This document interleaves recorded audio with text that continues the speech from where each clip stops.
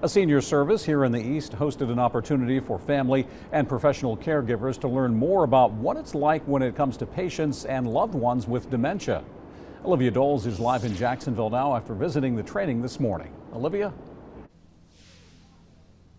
Dave, many participants stepped into their loved one's shoes by going through a training specifically for dementia.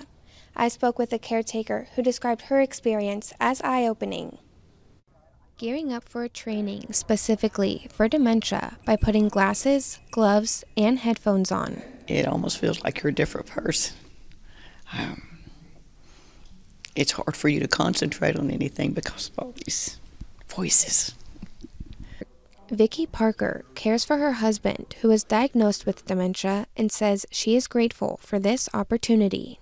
My husband is the one going through it, and I did not realize how bad it was for him. Kind of opened my eyes. Sorry about this. As many know, an illness is not easy, and the most difficult part of seeing a loved one or family member with dementia. For caregivers, having the knowledge of what their loved one and their family member is going through. But what Parker wants most of all, patience when it comes to caring for her husband. We're going to talk a lot. He's not really bad right now, but I know it will be worse. So I'm just hoping I'll have more patience than I have had. Parker says she is happy to learn more about the resources available to her during this time. Live in Jacksonville, Olivia Dole.